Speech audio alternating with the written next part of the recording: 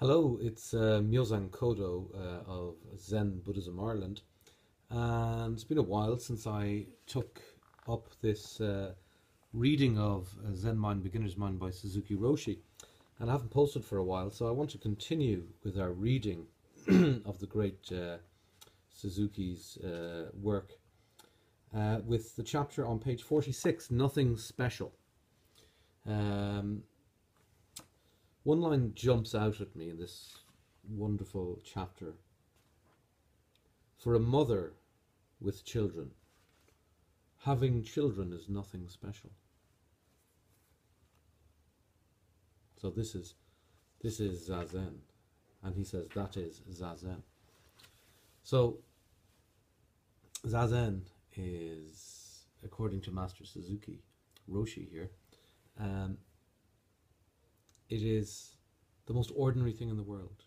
Enlightenment, awakening, is the most ordinary thing in the world. Of course, the children are miraculous, are gifts, are amazing presences, are awesome beings, the children that the mother has. And they're ordinary life. They are the mother's children. This is so intimate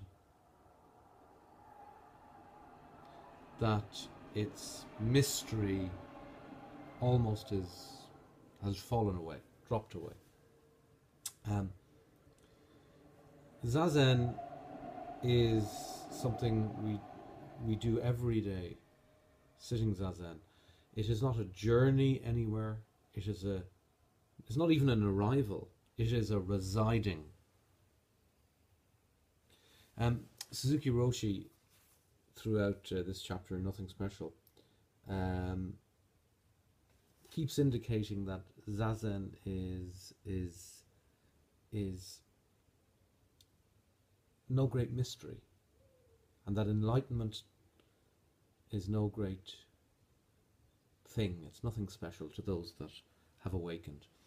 It reminds me of the analogy, that great analogy of enlightenment or kensho, particularly being like a room or a house that a burglar tries hard, very hard, to break into, through the doors, the windows, trying all the locks, going to great efforts to break into the house, to steal its treasure. And then when that burglar finally gains entry, he stands in an empty house with nothing in it.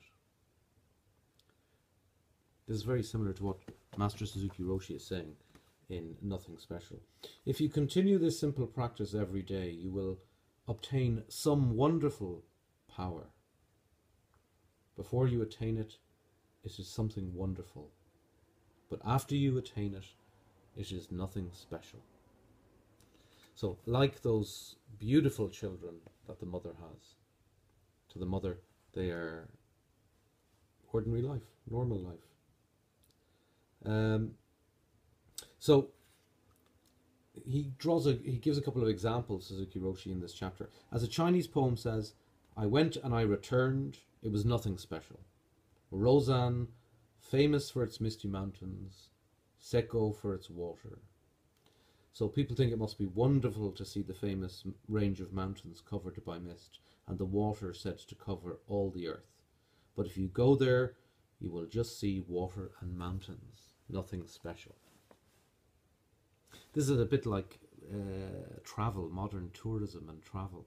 We go, we fantasize, our mind full of dreams and fantasies about going to Japan, visiting a city in a foreign country, in Asia or Africa or somewhere else in Europe or North America, that, oh, this city I always wanted to see. And we have an idealized, fantasized version of the place. And when we get there, what is flowing, what is in course, is the ordinary life. The ordinary life of things.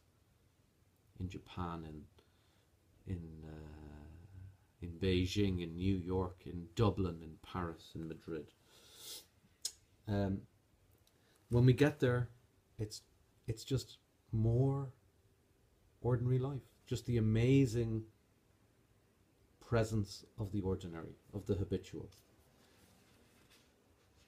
It's a kind of a mystery that for people who have no experience of enlightenment, enlightenment is something wonderful, but if they attain it, it is nothing. But yet, it is not nothing. Do you understand?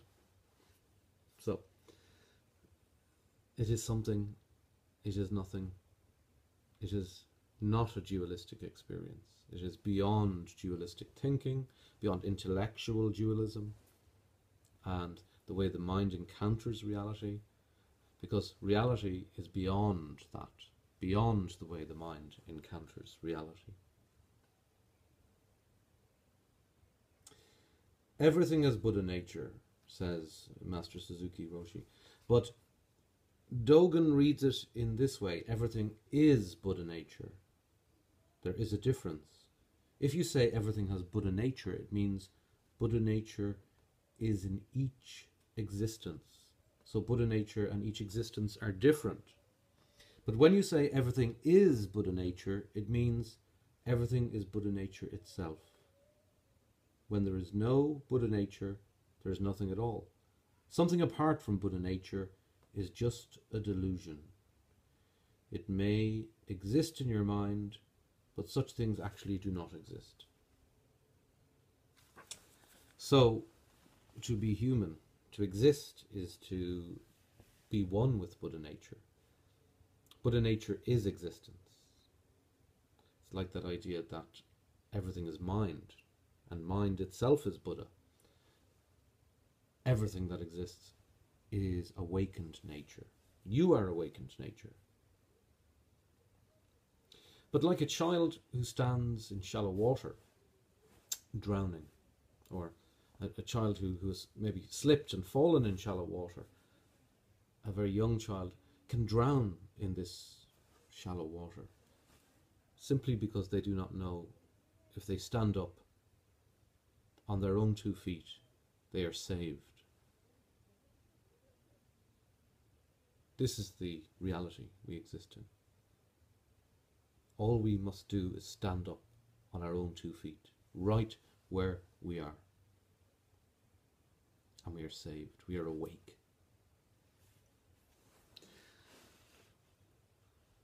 So we're there already. This is it, where you are now, at this moment. There's no journey to go on. There's no arrival. So we sit again, with no gaining mind, with no thought of gaining or attaining. We reside in awakened nature. We reside as awakened nature.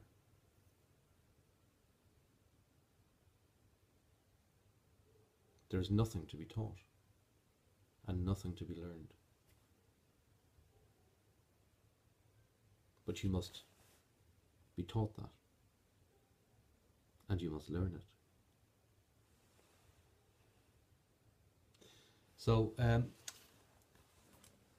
thanks for your attention. We've finished the first of the 3 parts of Zen Mind, Beginner's Mind, which is right practice, and the next time I'll be taking up part 2, right attitude, looking at the single-minded way on page 53. So thanks again for your attention. Myozan Kodo from Zen Buddhism Ireland. If you want to email me, it's myozankodo@gmail.com, and you can check out my website at zenbuddhism.ie. Enjoy your life.